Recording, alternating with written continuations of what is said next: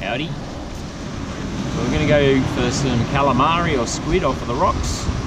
So the rig I've got set up here is a bit different because it's basically 2 squid jags. I've got a small one up a little bit higher, and then I've got a larger one down the bottom. So the idea for me is to cast out to there a long way and let the jigs settle, and then just tease it in. Right, now, first cast.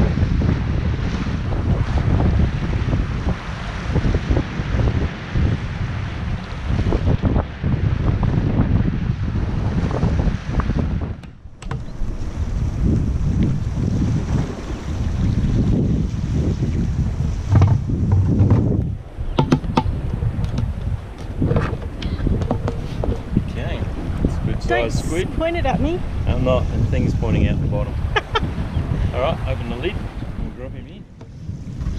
So he's a good sized squid. So the first thing we do is basically we pull the head and the guts out of him. So there is a backbone in here, and so all you do, get in nice and close, pull that away from the backbone, you get your finger in, get it down as far as you can get it, and then with a bit of luck, that should just all pull out in one go. He's a bit slippery. There we go. Just grab rolling in my bucket at the moment. So that's effectively the head and the guts. The truth is you can eat all it. You take all this gut stuff out and all of this meat through here. You can eat, you can chop the tentacles off and you can eat them as well. These things are nice to eat, but they're also really, really good bait. Okay.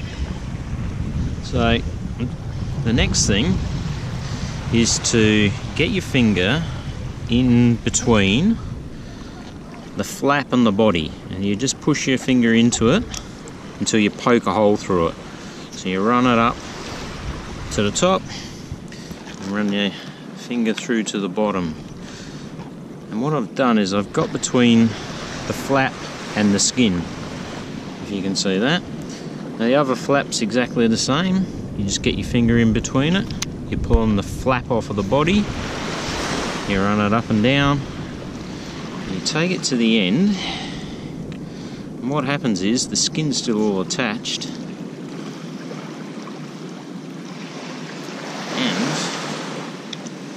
flaps then come away from the body, like so. And that's actually skinned on the outside, other than a few little bits there. What I generally do is I keep these bits for fishing bait, and then what we do is eat the body. So the next part is getting out the backbone.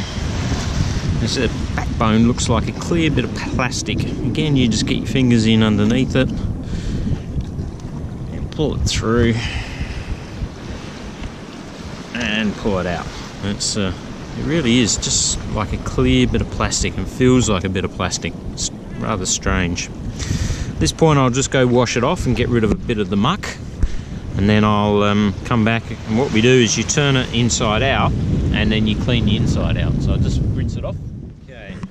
Always the hard part most people think about the squid is you've got all this goo in the inside, and you can see all the squid ink and all that sort of stuff, and they say, oh, let's cut this open and then you can make flaps out of it. But a lot of people like squid rings. The easiest way to do it is to actually, it's a bit fiddly to try and do it, but once you get the hang of it, effectively got to get your finger and push the point in, like so. Once it's in, just keep pushing it through, and eventually comes out the other way.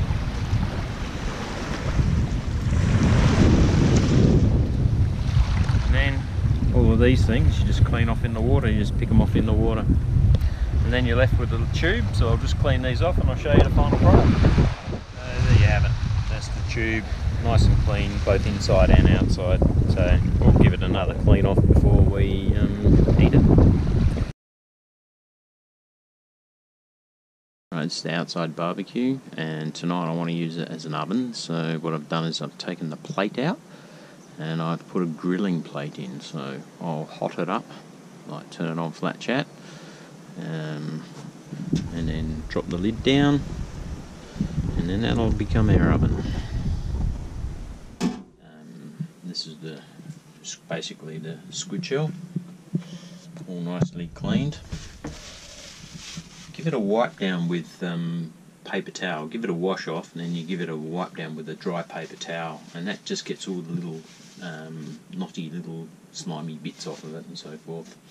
So what we're going to do now is we're going to cut this, now not into squid rings, but we're going to cut it into like a grid, and then we're going to stick it in the oven and cook it on a very high temperature. Now I've got a particular coating that I like.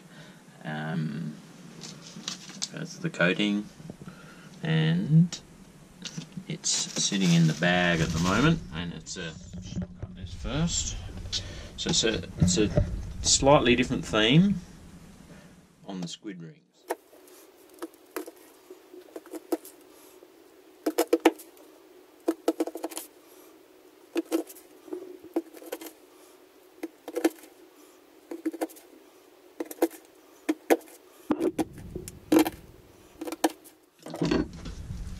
So basically, it's a bit floppy, but that's how it comes out. So now we just want to get the coating on it. So what we do, this is our bag, blow a bit of air into it. Actually, put the squid in first, and then blow a bit of air into it.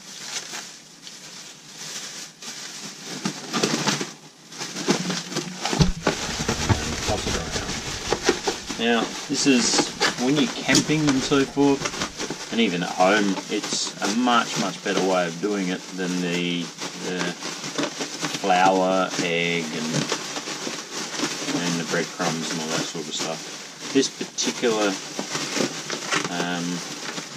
mix goes well with any fish. You can do it with fillets and all that sort of stuff as well. So just making sure that it's getting on the inside of that squid and into the end bits as well. Comes out, it's got this really light dusting on it all the way through.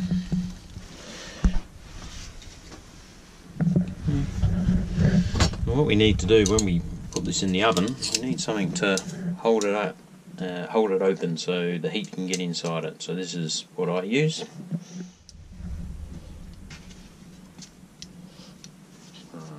That's ready to go into our oven, except for one last little thing, which is a bit of olive oil.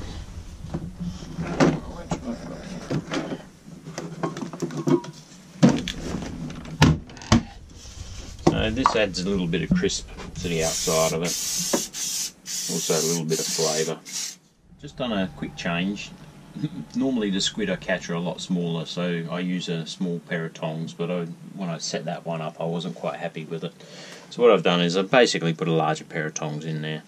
I've given it a spray with olive oil, and I've just put a little bit more of the bake stuff over the top. So what that should do quite nicely is keep that squid in shape. Squid or calamari is ready to go into the oven. The oven seems to be pretty hot. So the idea is, just to let you know, the tongs that are inside are pretty much the same size as these. They just don't have the plastic part on there. So we'll just drop it in there, cook it very quickly, 2 to 3 minutes. Don't need to turn it or anything like that, and all the heat should be able to go inside, and it should be right as rain. So I want to do this nice and quick so we don't lose the heat. So pick it up, drop it on, and away we go. Okay, here is the finished product. So the grills are a little bit warm, so my particular grill I have to be a little bit careful, but it's nice and brown all the way around, and if you just touch that, it's nice and soft, which is quite good. So the metal tongs have a little bit of heat in them, so they may continue to cook it. But thanks for watching, and if you enjoyed the video, please don't forget to subscribe.